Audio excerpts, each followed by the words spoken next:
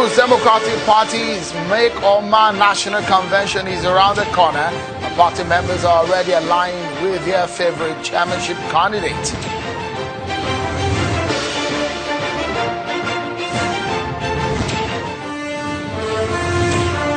And we continue to dig into the plight of the migrants as a call to action becomes loud. Why are young Nigerians leaving the country? Is the grass really green on the other side?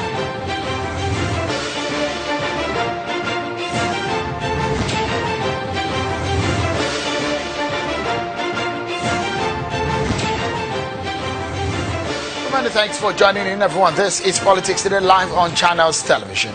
I'm sure Kimbaloye in Lagos, where President Muhammadu Buhari has left Nigeria for Jordan.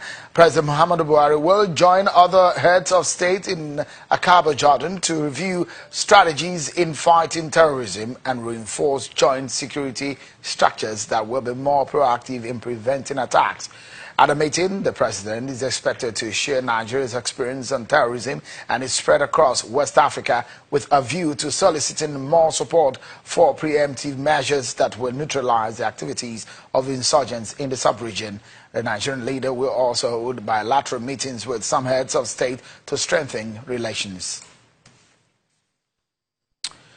As deep concern grows over a report of slave auction in Libya, the federal government says there is a plan to curb the illegal migration of Nigerians. They also say they're not relenting on bringing home stranded Nigerians.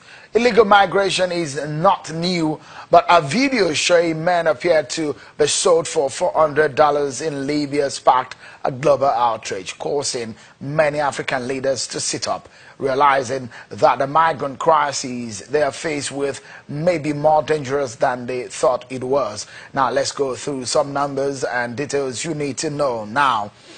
African and European leaders met in Ivory Coast and agreed on an urgent evacuation plan for about 15,000 people out of Libya.